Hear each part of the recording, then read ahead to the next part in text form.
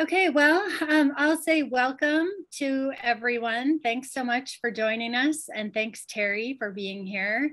If you just jumped on, I think Terry would prefer that if we can just save questions until the end, that would be great. But if you feel like, oh man, I got to ask this question now, then go ahead and put it in the chat rather than unmuting yourself so that Terry can just focus on what he has to say. But yeah, feel free to throw it in the chat. And then at the end, there's going to be some time for question and answer, and we can go through those questions that are already in the chat first.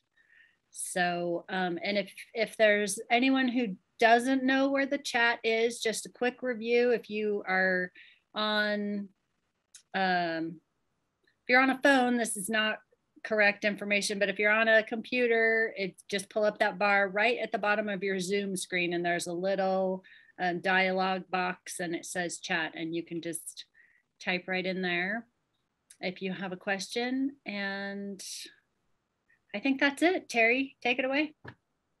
Okay, thanks, Carrie.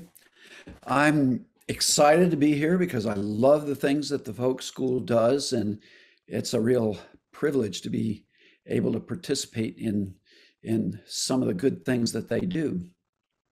So what I'd like today to talk about today is pragmatic approaches for stewardship.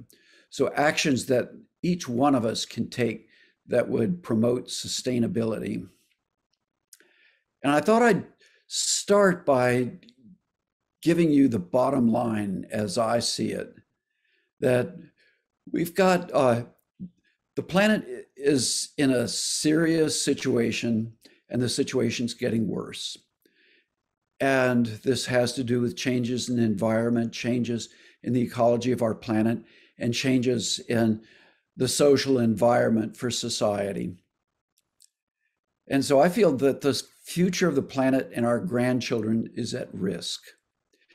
I'd like to make sure that my grandchildren and your grandchildren have the same spectrum of opportunities that I've had. And I would like not to constrain those by taking too much and not leaving enough for the next generations. And another reason for concern, I think, is that each of us, logically enough, feels helpless to make a dent in such a massive problem as global degradation of the, and that the easiest solution is just to give up and let it go on and say, well, there's nothing I can do here. I'm just going to go on with my life. So those are my reasons for concern, but I also have reasons for optimism, because I feel that we know how to fix most of the problems that we face. And there's important things that each of us can do. So what we need are some strategies for solutions, some ways that we can move forward and make things better. So just briefly, let me say something about some of the problems. One of the things that we face is changes in climate. And here you see the range of temperatures of the planet as a whole over the last 1,300 years, I think it is, or 1,700 years. And in the red line at the right, you can see the temperature, the average temperature of the planet over the last century. And this is based on the instrumental record, whereas the earlier record is based on ice cores. And one of the things you can see is that the temperature is warming extremely rapidly, and it shows no signs of slowing down. Climate change is just one of the problems we face. But it's not just temperature. There are problems with temperature, such as thawing of permafrost, but there's also extreme events that are triggered by warming temperatures. So as when you get a warmer ocean surface, that transfers more heat to the atmosphere, and you get hurricanes, stronger hurricanes. You get warmer forests in Alaska, these dry out, and you get more wildfires, larger, more severe wildfires. So these are some of the extreme events that we face. So let's just look at the whole picture, at least as I see it. The basic reason why things seem to be changing so rapidly over the last century or so is because of human activities on the planet.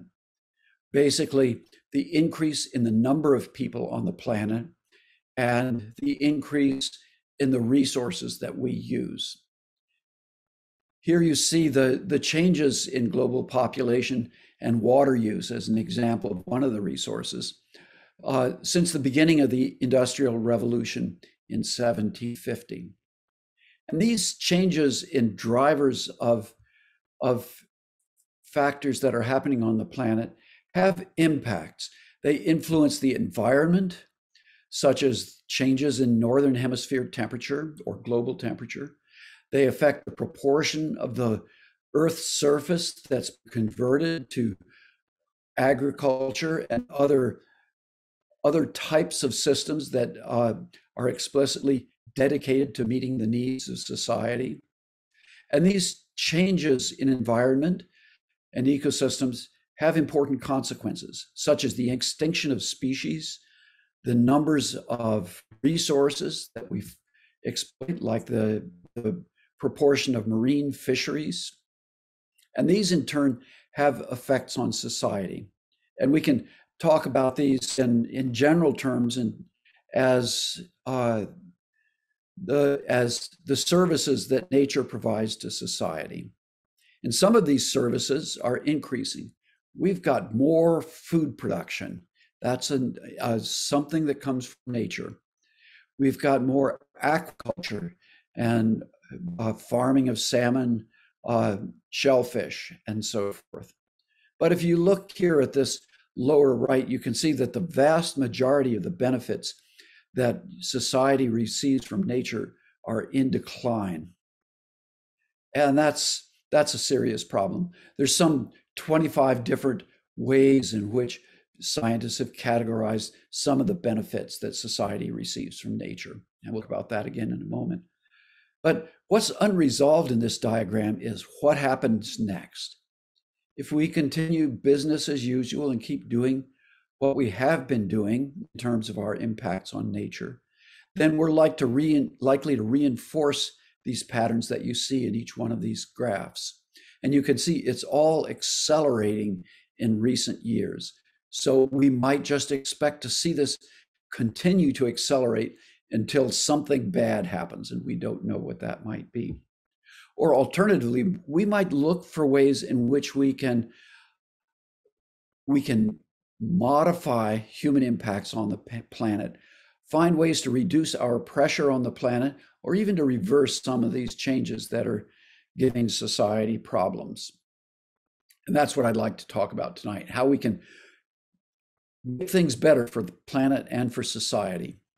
And one of the things that gives me optimism is that most people on the planet are concerned about where the world is headed and want to do something about it.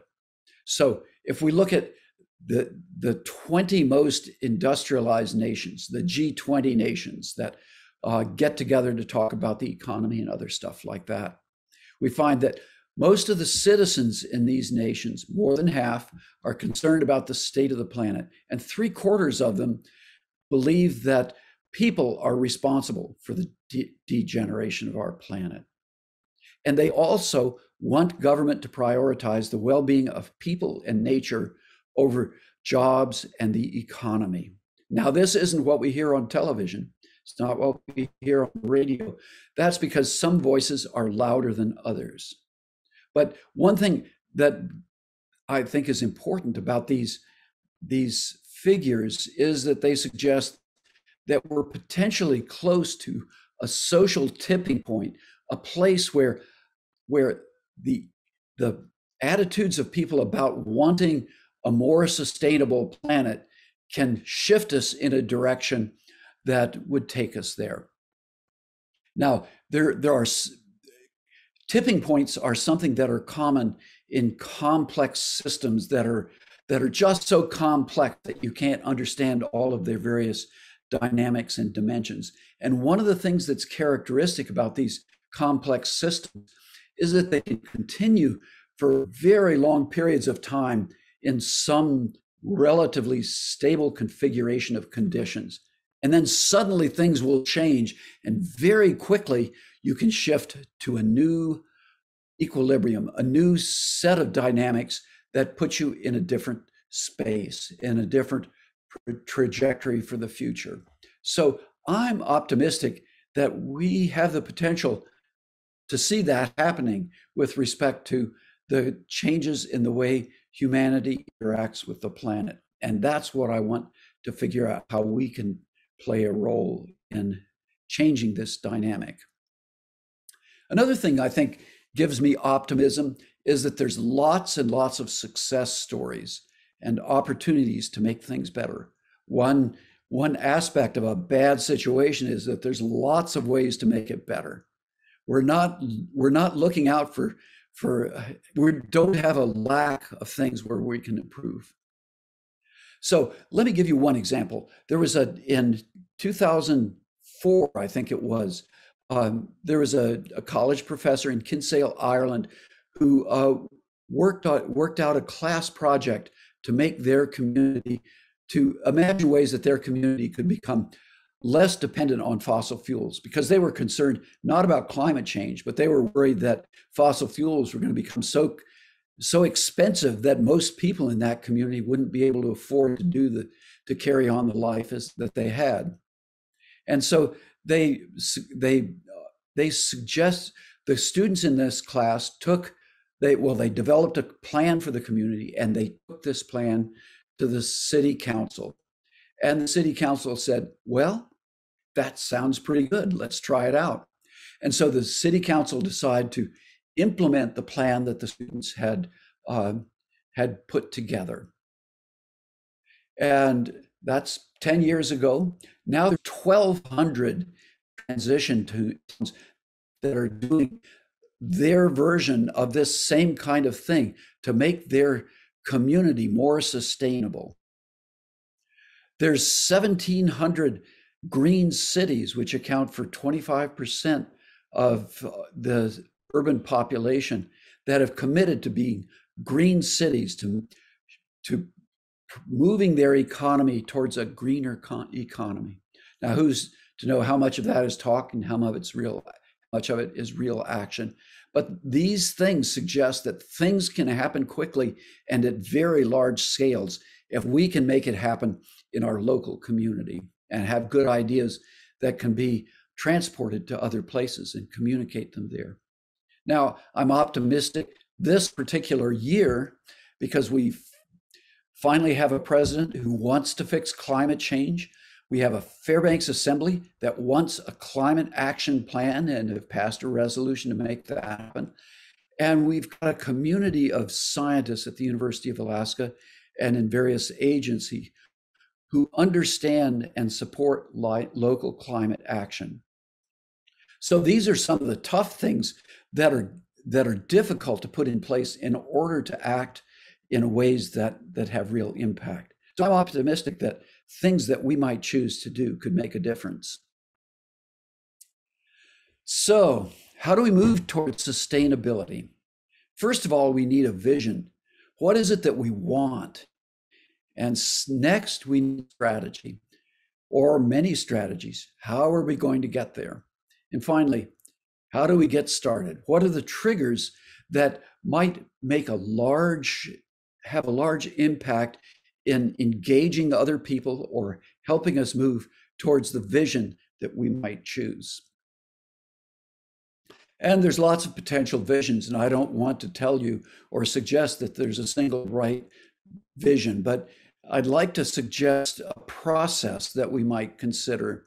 And this is just many people have different ideas about various processes. So this is just the way I think about it. It's not necessarily the best way. And it has to do with stewardship, which in my mind has to do with shaping the future for the benefit of both nature and for the health of nature and the health of society, and for the benefits of both. So the vision behind this stewardship framework that I think about is that we want to enhance ecosystem health and human well-being for the benefit of both. And that's because people depend on nature, and nature is increasingly at the mercy of what people do to it. And we need to have a strategy for getting there.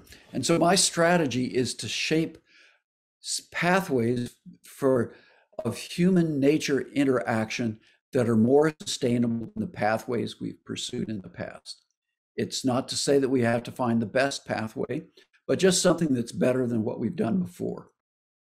And I think most of us can imagine things that could be better than the way things have played out over the last century, as I showed you in that one slide. And then we need some triggers to get us started. So the key features of this stewardship framework are active intervention to shape change. The train's left the station. We can't go back to where we were. So we can reduce the impacts of things that are pushing in the wrong direction. But in general, we need to be proactive about shaping change for a favorable future rather than responding to crisis and feeling dedicated and committed to the patterns that or the conditions that we had in the past.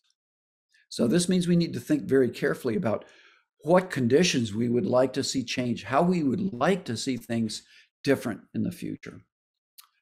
Another key feature is that it's a system of people as part of nature. Now, a lot of conservation science in the past has been an effort to protect nature from people. And that's still important.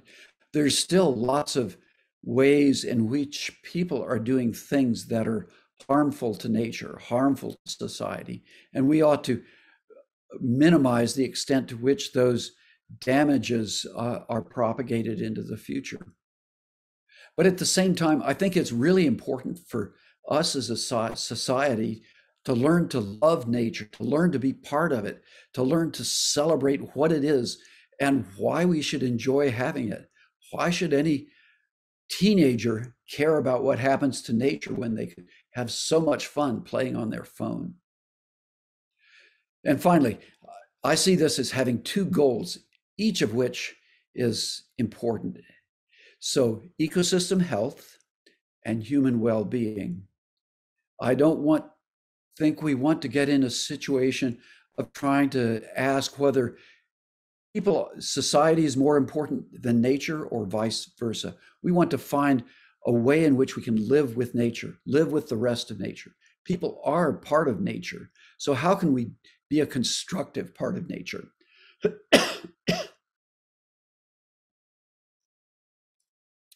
Now, there's a lot of things I could say about the science of stewardship, but I probably won't say very much about it tonight because I want to get on to the practical stuff.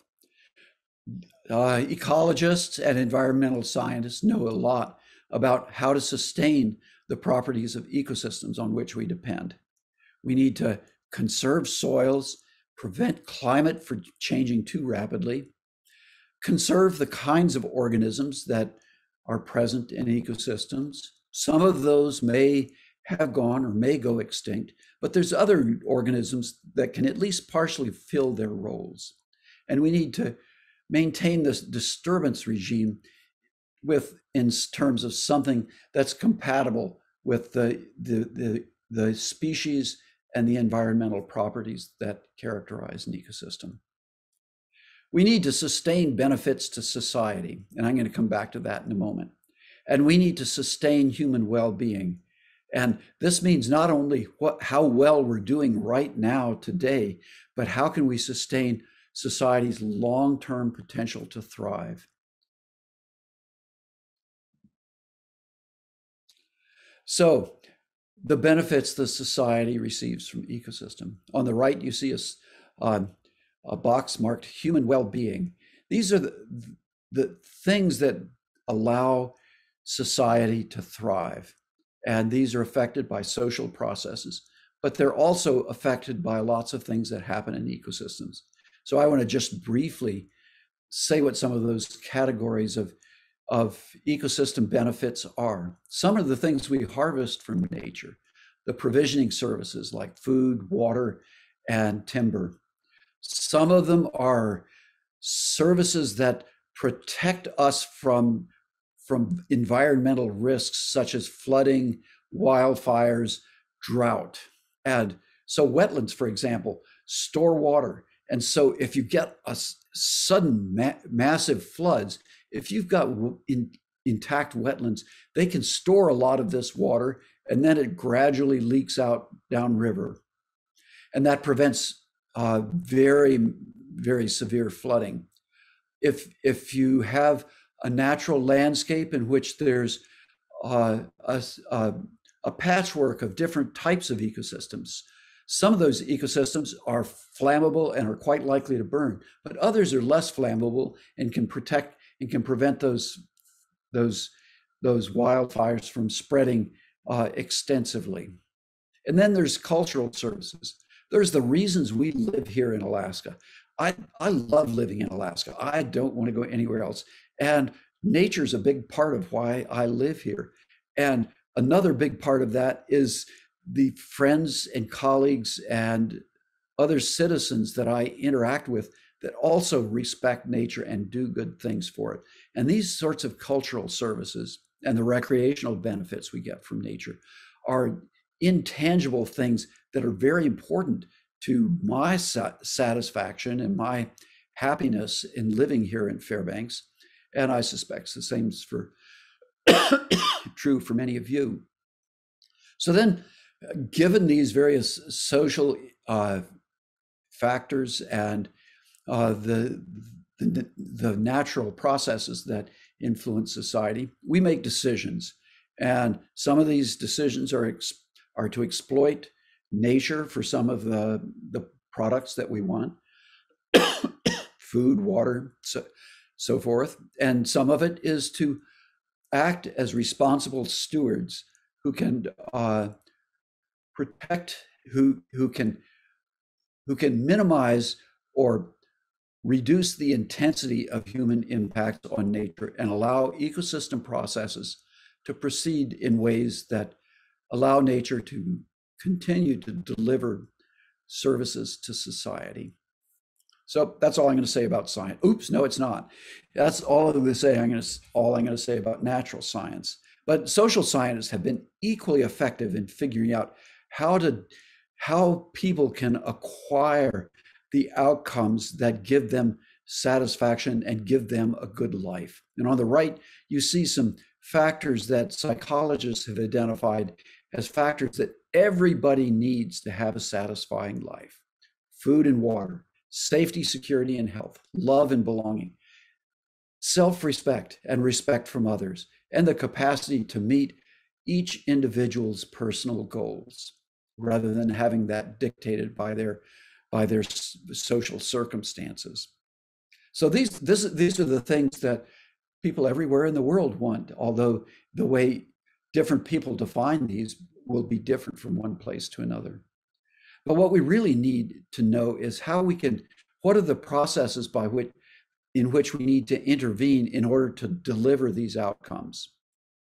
And just as a crude overview, we can think about sustaining environmental and material conditions, sustaining the social relationships that provide good outcomes such as love, belonging, and respect, and the empowerment of people to meet their own needs. And that's a tough call, but I think in general terms, we have a good sense as members of our community of how to do this. But the larger challenge is, how do we make this equally or more possible for future generations? How can we provide the long-term foundations for well-being? And this gets beyond what we'll probably talk about today. But in general terms, we need to sustain a viable technology and economy, not necessarily the one that we have now, but a sustainable one. We need to sustain the environment and the opportunities for health. We need to sustain those social rules that allow everybody to have a satisfying life. And we need to sustain the values that deliver these outcomes and these processes. A lot of this comes through everyday interaction with our families, our friends, and our neighbors. That's informal education. And in addition, formal education, if it's done properly, can provide and strengthen a lot of these processes that deliver good outcomes for society. So that's the social science piece of it. And let's go on. So I've tried to write down my perspective on some of these things in a book that was published last year. This book about grassroots stewardship. And it's not, I didn't try to say talk about everything that needs to be done, but I tried to talk about what as a single citizen, or you as an individual citizen, could do to make these kinds of things happen. So there's a lot of things in there that I won't talk about tonight. And I think of 4 different levels of stewardship's actions that we might engage in as individuals. There's things we can do individually. There's a lot of things we can communicate our values and our ideas about stewardship, and communicate in a way that identifies common goals that we share with other people.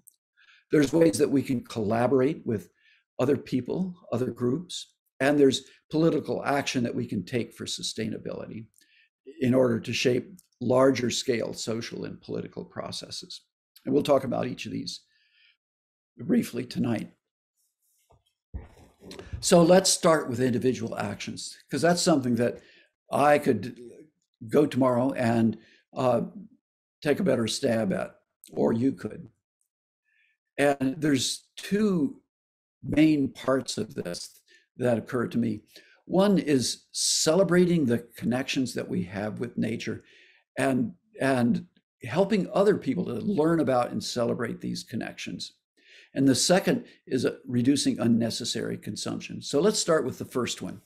There's a couple of aspects to this. One that I mentioned earlier is a sense of identity, a sense of place. The things that we value about ourselves and our values that are connected to nature. So by going and spending time in nature, doing things that benefit nature, whether it's stream restoration, a community garden, or other things, educational opportunities for our kids, it's a way for us and other people to recharge our batteries and keep optimistic, keep positive about the track we'd like to see taken by society. And the other part of this is fostering other people's interactions with nature, because not everybody thinks of this the first thing when they wake up in the morning. Some people are focused on other things. And I think this is especially important in terms of our interaction with kids, because this is the way that we are best shot at instilling values and love of nature for the next generation. Gets kids out there in ways that they really enjoy it, don't them? And there's lots of ways to do this. And the folk school is one of the best groups I know of for getting kids out in nature, getting people in general, and especially kids, doing things with natural products. The folk school is wonderful that way. But it's not just protecting nature from people. It's getting out there and mixing it up with nature, going camping, going hiking, tinkering in our garden, taking a walk in the park, playing frisbee in the park with our kids, or playing catch with kids, taking kids to the zoo. There's having a conversation under trees in our neighborhood, taking a walk. So there's so many ways that we can interact with nature in a positive way.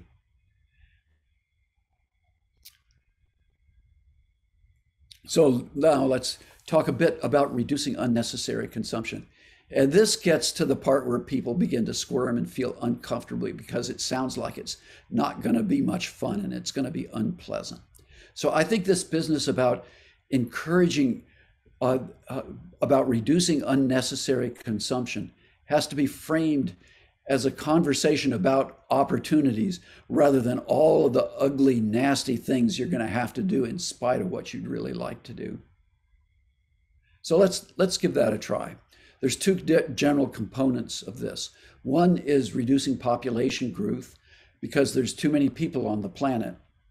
And the other is reducing per capita consumption. Let me rephrase that first. There's never too many people.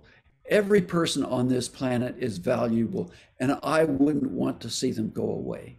But we're at a point where the number of people that are present on our planet is really stretching the capacity of the planet to meet our needs, much less our capacity to have a satisfying life. So if we can find ways to reduce population growth, then that will reduce the impacts of people on reduce the impacts that society in general has on the planet. And there's a couple ways of thinking that I've thought a bit about this. One that many people in international development think about it is in terms of encouraging and providing opportunities for general education for girls.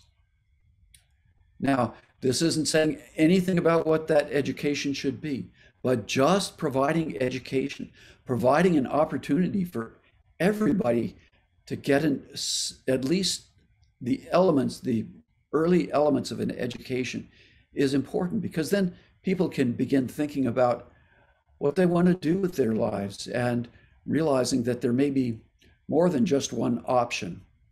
And the ways in which this has been important in developing nations has not been related at all to issues of discussing population growth. It's just encouraging general education. So that's something that we can do that has I can't think of any negative frameworks other than for people in power who benefit from the presence of an uneducated society.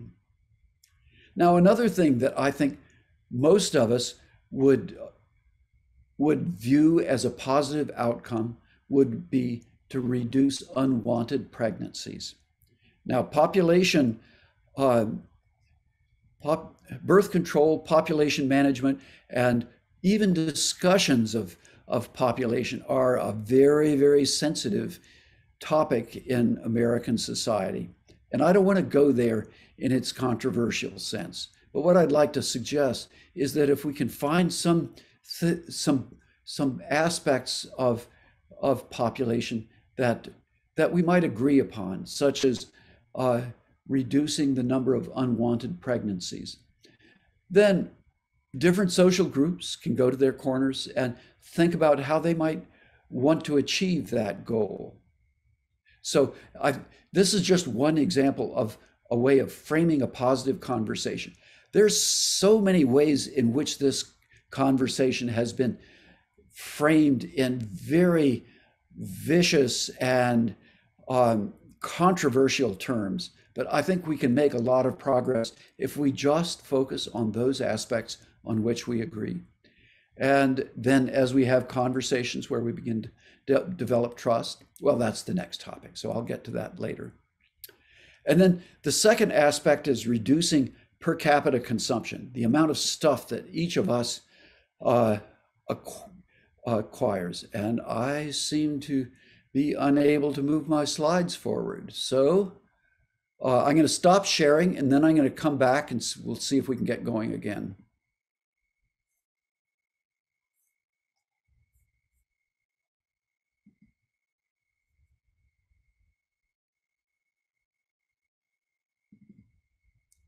Can you see this slide? Carrie, nod yes or no? Yeah, yes. Okay, and now we're back in business. Okay, so reducing unwanted consumption. This is a map of the ecological footprint of the world by nation. And you can see that some nations are extremely bloated compared to the maps that we're accustomed to seeing. And other nations like those in Southern Africa are all shriveled up.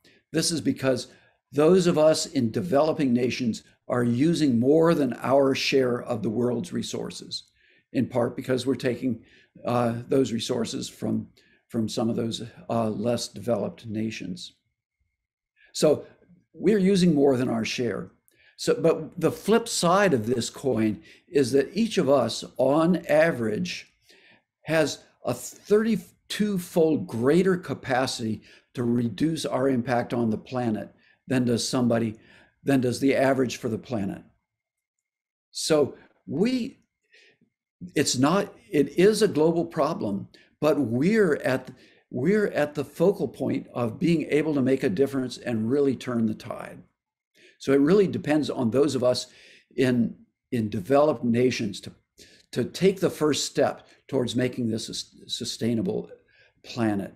It's not to say that other nations, the less developed nations, don't have equally important opportunities and rights to make their own decisions about the future that they want to see. But I feel that we have a substantial obligation to do our share to reduce our historical and current impact on the planet.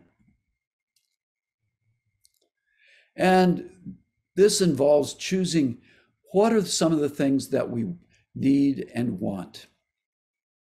We can't reduce our consumption of resources to zero.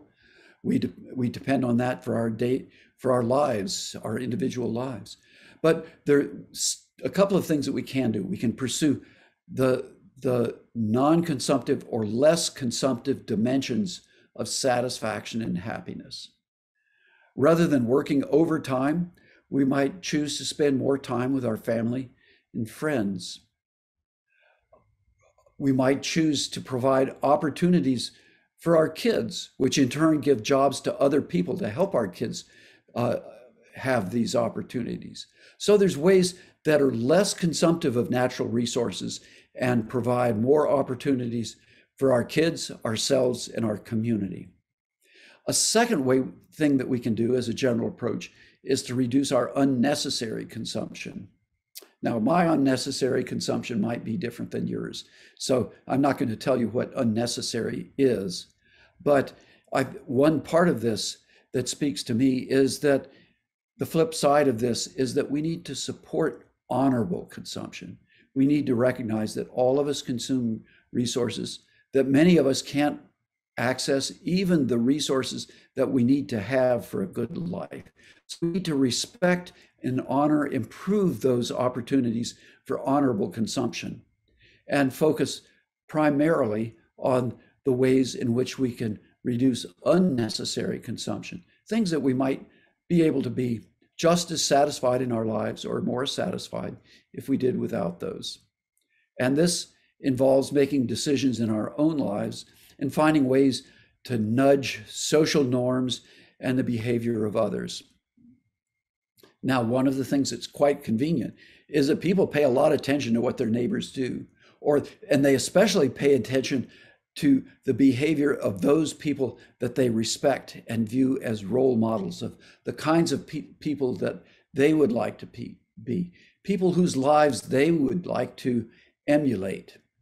So some positive norms that we might carry on in our own life would be things like bicycling to work on occasion, recycling, and other things that are positive for the environment. We don't even need to say anything to other people. Just by illustrating that this is how we lead our lives, we've made a big step forward. And we can do the same thing by reducing our demonstration of the negative norms, the conspicuous consumption, the consumption of things that we don't really need. Now, so again, I think we need to frame this as a positive conversation. Things that we can do to make our lives better, things that we can do to help other people make lives better. So where do we start? These are some of the individual actions that might be taken to reduce our impacts on the planet. And on the right, you see a bunch of actions in gray that are typically highlighted as things that we should do to save the planet. And the x-axis here are the emission savings, the reductions in CO2 emissions that we could achieve by taking any one of these actions as an individual.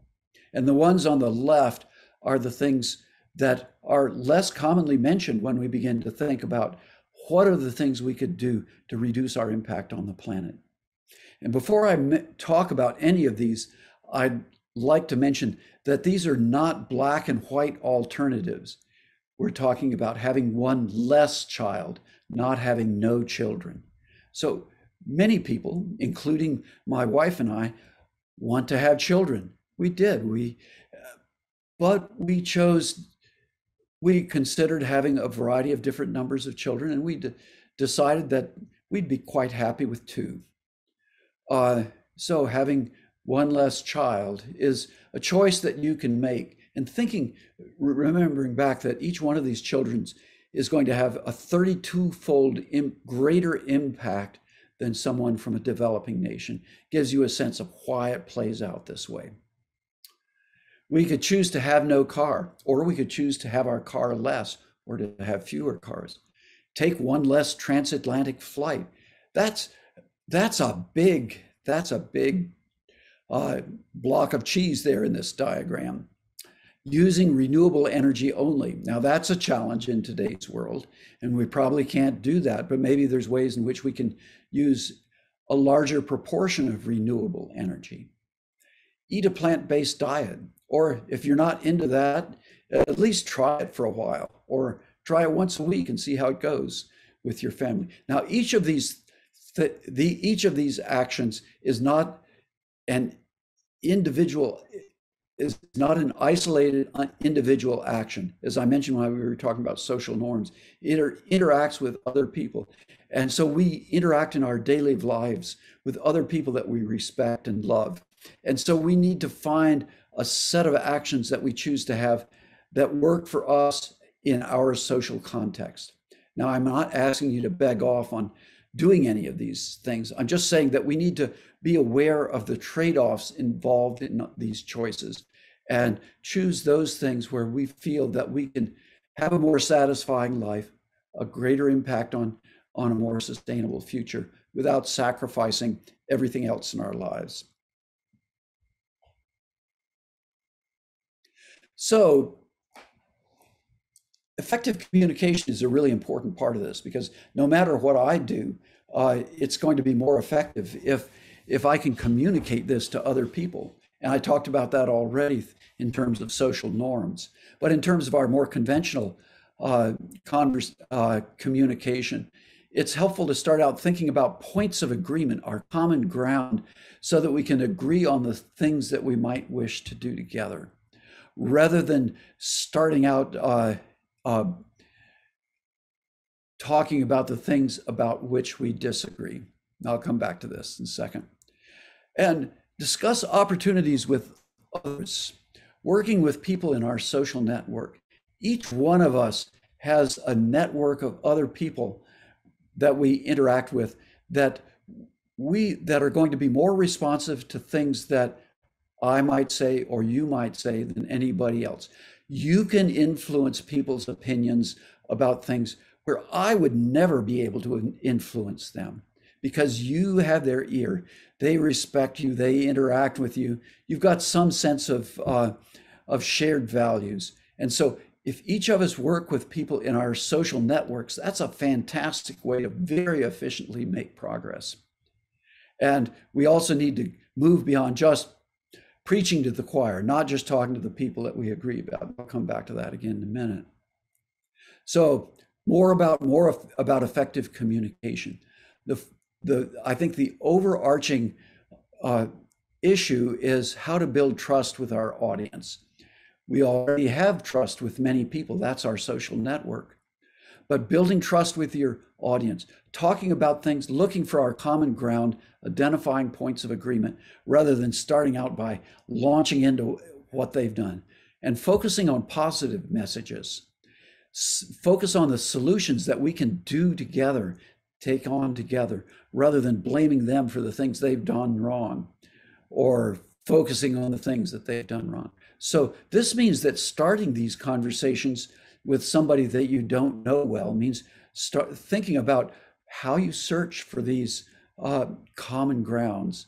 And one person that's helped me a lot has been Sharon Baring, who does workshops on deep listening, how to listen deeply and respectfully, listening beyond the words that are said, listening beyond how that translates to your frame of lessons reference, but think about what they're saying and what they really want to communicate. So I think learning how to listen deeply and respectfully is, it's not automatic. It's something that takes some thought and some focus. So I think these are all ways in which we can have constructive conversations with friends, with people who share the same general values that we do. But we need to go beyond that and get involved in conversations with people who we suspect might have different opinions than we do. And think about ways to have conversations with them. And all of the things I've just said apply even more strongly to these difficult conversations than to our conversations with friends. Building trust, identifying points of agreement, looking for solutions rather than blaming people. All of these are extremely important as you launch into a difficult conversation. But some of the other potential pitfalls that we might want to avoid are avoiding false dichotomies, the jobs versus the environment. You've heard so many false dichotomies in political speeches that I don't need to tell you about them. Also, realizing that differences of opinion aren't black and white. There's a whole spectrum of opinions. So if you think about the variety of opinions that people hold about climate change, for example, some people that have studied this recognize that there's a spectrum of opinions that range from being extremely concerned to absolutely dismissive. But there's everything in between. There's somewhat concerned. There's people who are confused about the arguments and don't really know where they stand on them.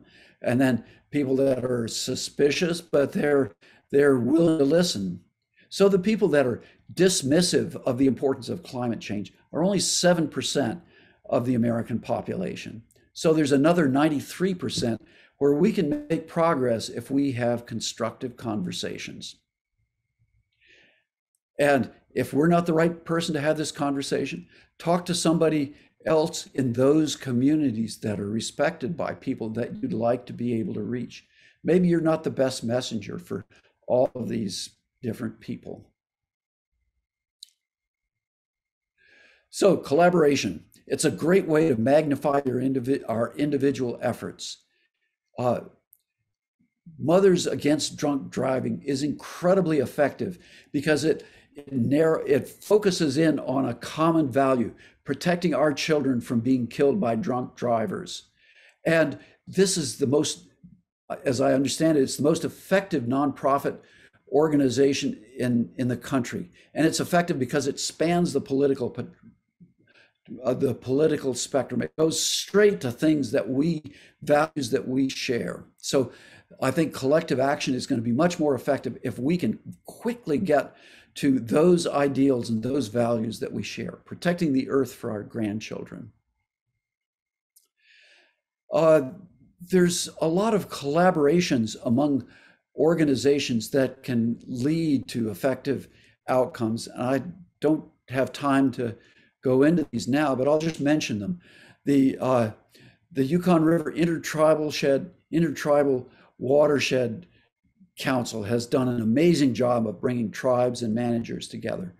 Solarized Fairbanks brings together neighborhoods to install solar installations on individual houses.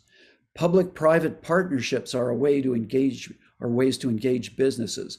There's a new initiative on focusing on investing locally to strengthen our local economy.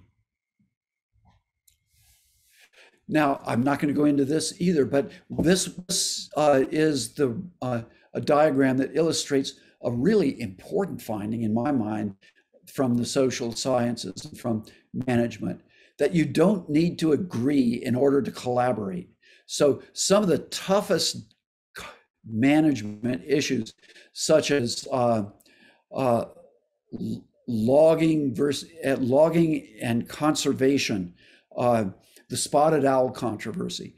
These people came together to solve problems. And the reason they were able to do this, even though they totally disagreed on the causes of the problem and what needed to be done, was that they shared a problem, a viable community. And they couldn't, none of these groups could solve that problem on their own. They had to come together to solve it. And so they had to come into a collaborative process that involved building trust and committing to that process. And maybe the first step in this process is just to be willing to sit down in the same room without yelling at each other. But that's a start, and then you can go around the loop again until you get to a better place. Some of my favorite organizations are those that bridge with other organizations, collaboration among groups. Two of my favorite examples are the folk school. And since you're here already, I suspect a lot of you know about some of the wonderful things the folk school does, not only on their own, but in collaboration with other groups and with business. Another of my favorite groups is the Fairbanks Climate Action Coalition. And I want to mention this especially because it has 6 different working groups. All of these working groups subscribe to the same goal of finding ways in which Fairbanks can reduce its impact on the climate and therefore on society, and reduce its impact on vulnerable peoples. But each of these groups works on a different set of issues. They speak to a different audience, and therefore they use a different vocabulary and a different mode of communication to build trust and develop bridges with other organizations and with the community. I really like what they do. So, political action. I've said more than I should have so far, but let me just go over this briefly. First of all, I think each of us has a responsibility to fulfill our role as a citizen. And this involves informing ourselves rather than listening blindly to other people that spout our worldview. And I'm just as guilty of this as the next person. Voting and encouraging others to vote, participating in government, either actively or through encouraging our representatives to act in a more sustainable way or act to promote sustainability, and challenging inequities through protests or planning for transformation. And there's a nice set of guidelines about how to transform, how to promote transformation to a system that has a different set of dynamics that I don't have time to go into here. But the bottom line is, if there's a crisis, don't waste it. Use this as an opportunity to move along a new pathway toward a more sustainable future. So I won't summarize what I've already talked about. So what do we do now? Well, we need to be informed. We need to know what works,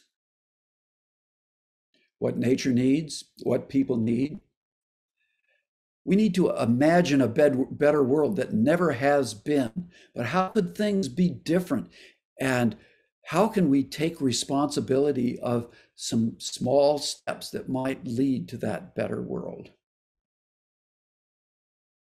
And the answer to these questions are going to be different for each of us. I can't do everything, so I'm going to be more effective if I prioritize and just do some things, which means that I'm not going to be as effective in doing other things that I might care deeply about, but I need to choose my battles. So how do I go about making a decision like this? Well, for me personally, some of the ingredients that go into this decisions are, what are the things that are most important to me? What am I most passionate about? Secondly, how can I be most effective?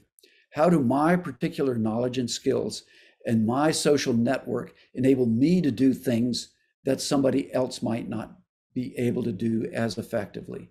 And as I said before, each of you is going to be able to do some wonderful things that I could never do as effectively as you can do them. And next, what will have the greatest impact? I talked about that with respect to consumption. The same thing applies to communication, to collaboration, and everything else. And finally, what would I most enjoy doing? If I'm not having fun doing these things, then I'm not going to put my full energy into it. It's got to be fun. Not all of it has to be fun. Some of it's hard work and is difficult and challenging and sometimes unpleasant, but how can I get the greatest satisfaction out of making the world a better place? And I think those are the questions each of us needs to answer for ourselves. And I've used up my time. So I'd appreciate your comments and questions. And unmute yourselves and ask outright, or Carrie may have some questions that she's honed in on from the chat.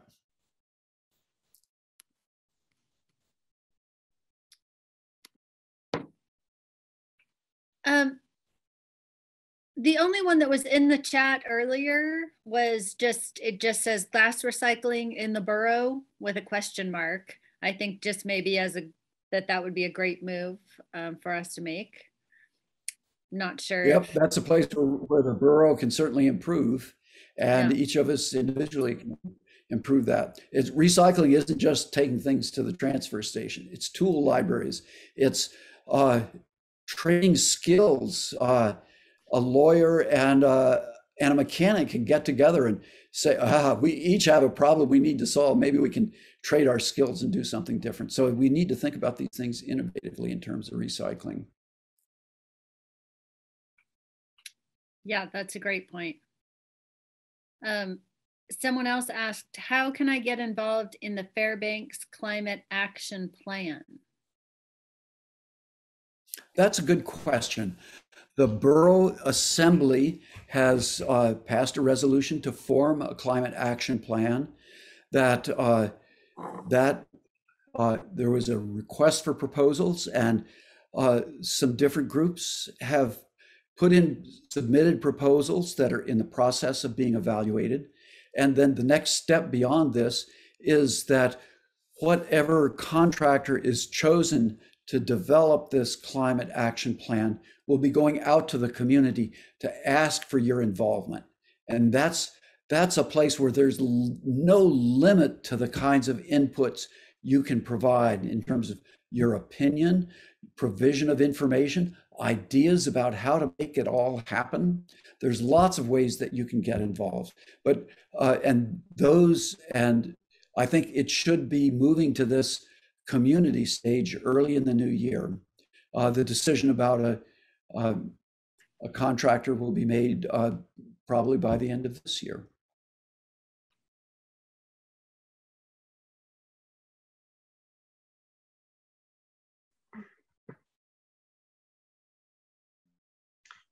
I have another, I guess, follow-up. I think that one really great solution is the Interior Alaska Land Trust. So I don't know, I'd like to hear more about like if there's any group working on plans to protect land around Fairbanks that could maybe collaborate with Land Trust. That's a fantastic point. I love what the Land Trust does. It not only protects land that would significantly change the quality of our interactions with nature in the vicinity of Fairbanks, but it has ways of doing this that might reduce risks of wildfire as well as risks of development. And so there's collaborations with fire managers, with the Alaska Fire Science Consortium, which works with managers and citizens and scientists to develop effective wildfire plans. So I think there's lots of ways of protecting lands. I think another way in which this could happen is encouraging individual landowners to use their lands in ways that benefit nature and society. It doesn't all have to be owned publicly or owned by NGOs. So I think there's a lot of arrangements, a lot of institutions, a lot of arrangements by which land can be protected in ways that benefit nature and people. But that's a great question. Thanks, Kristen.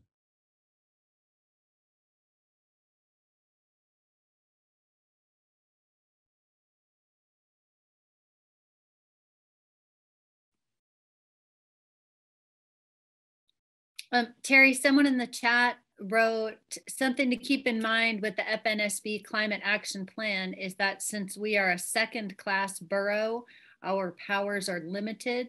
And as a result, the focus of the plan will be on borough operations. That's a very good point. And it's true that the borough has certain responsibilities. It has certain things it's authorized to do and some things that it's not authorized to do. So I think in terms of planning for climate action in Fairbanks, it probably needs to go beyond the borough. As you just explained for very clear reasons, the borough can't do everything. So there's lots that's left for the rest of us to do, both through other organizations, other initiatives, and through collaboration of those initiatives with things that the borough might do.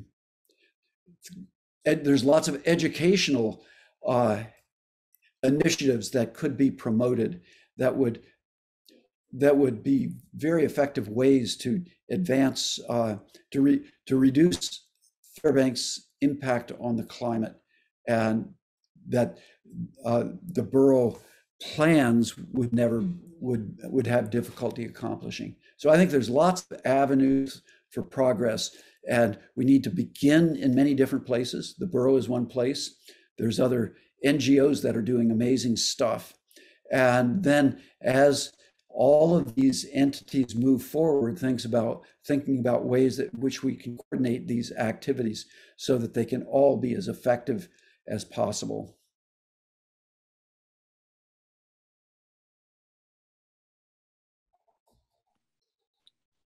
Someone else also posted a link to the FNSB Sustainability Commission. Are you familiar with that? That's a wonderful commission. It does wonderful things in terms of promoting sustainable actions by the borough. I've got nothing but respect for what that group does.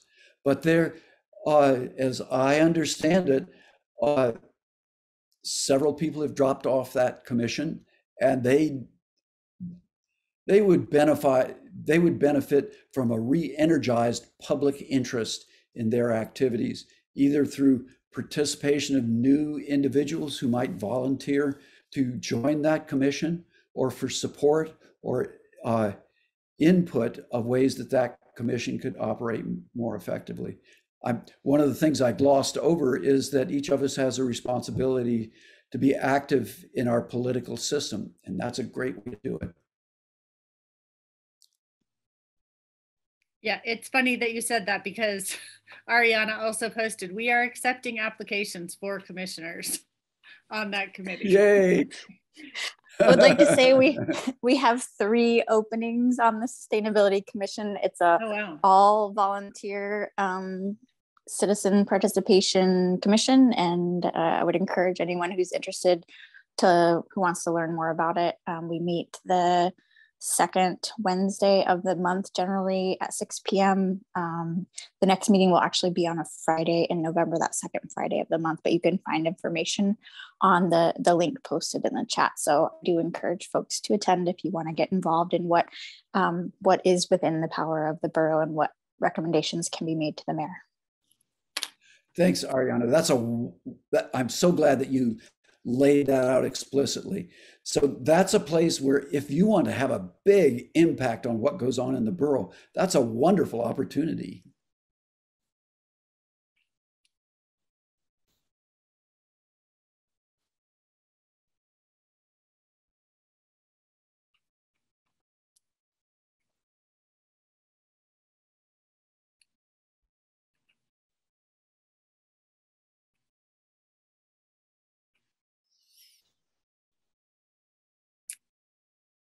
Anyone else have comments, questions?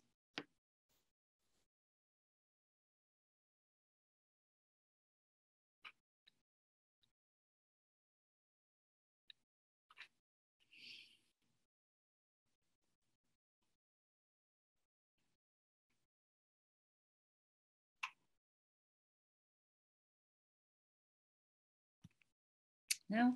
Well, Terry, I just have to say, I mean, I think one thing that I just struggle with is that kind of um, trying to make that bridge to the, you know, the people, the folks that are outside of my social circle that I know don't necessarily have the same um, political views as me. And it's something I think about a lot. I've been thinking about a lot recently and kind of how to do that. So I really appreciate some of the tips that you've mentioned and just trying to find common ground, and that there have to be issues that most of us are in fact concerned about, and finding those and then trying to move things forward, you know, through that avenue. I think that's a great way to look at it. Some we each of us occasionally gets thrown together with people who have different worldviews, different perspectives on things than we do, and if we just use those opportunities as a way to have a conversation. When I leave my car off to get fixed and get a ride to campus or something like that, I often ask the guy that's driving the car if we get to talking about the weather, and I ask if it's different than what he remembered growing up. And he tells me all about climate change. And I don't know what his political opinions are. We never talked about that, but it gave us an inroad into talking about climate change in a way that's meaningful to him and to me. Another thing that I really am excited about is efforts by the Interfaith Working Group of the Fairbanks Climate Action Coalition, which is working with various communities of faith and deliberately trying to work with communities whose congregations span the political spectrum, span the spectrum of economic challenges, and trying to find ways to initiate constructive conversations with those people. Because, and we've found that each of these people really cares about and is taking strong actions to care for the earth, to care for vulnerable people. So we don't need to go to our worldviews that might be represented in a particular congregation or in our own group to have meaningful conversations about how we can make this world a better place. We just need to support them in things they're already doing. We don't need to convince them. And once the trust begins to build, the conversations can deepen, and we can begin to joke about some of the things that we might appear to disagree about.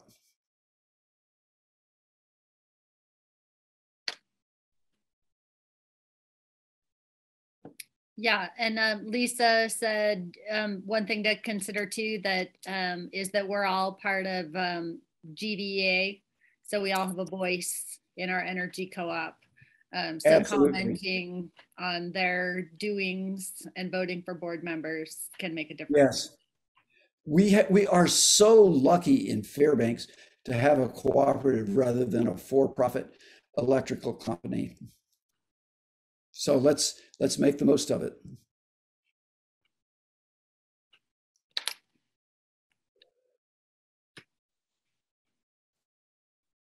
Well, thanks very much to all of you for sitting in and listening to what I had to say. This has been great. I really appreciate the opportunity. Yeah, thank you so much, Terry. We really appreciate you giving your time to this.